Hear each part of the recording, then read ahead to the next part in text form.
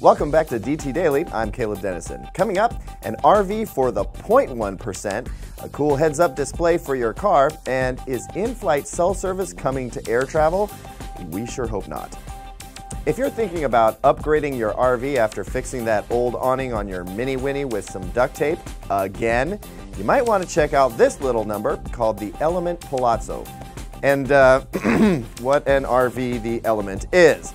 For just $3 million, you too can be the envy of the KOA with a pop-up rooftop terrace and cocktail lounge, a fireplace, master bedroom with its own bathroom, and underfloor heating. Tip-outs? Yes, it has monster tip-outs. It can also rack up tickets from bewildered cops as you blow by them at over 90 miles per hour in what looks like a neon-trimmed alien spacecraft on wheels. You might think it's just a concept, but oh no, it's not, because according to BoldRide, Australian RV maker Marchi Mobile just sold one to a customer in, wait for it, Dubai, of course. If you can't bring yourself to part with your old Volvo 240 but want to add a dose of modern tech, check out this new heads-up display system from startup Navdy. Sure, it shows navigation maps like other heads-up displays, but it's actually designed to reduce distracted driving. Paired with an Android or iOS phone, Navdy can field phone calls, read and send text messages, share your location, play music, and more. It also responds to gestures, which can be good or bad depending on what kind of gestures you like to use while driving. The developers say Navdy is based on aviation technology and projects an image ahead of the driver, so I stay on the road, not on phone screens.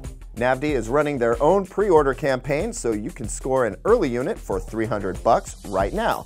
Wait too long though, and it'll cost you about $500, so check it out at the link below. Now that airlines have relaxed rules about using our tech during flights, it seems only natural that we should be able to make phone calls as well, right? Wrong.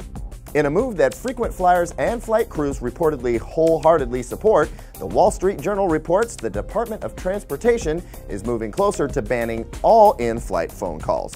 Why? Well, probably because neighboring passengers are probably going to want to strangle that chatty Cathy who loudly blathers away as you soar over Cleveland, or as the DOT politely calls it, the disruptive effects of voice calls during flights.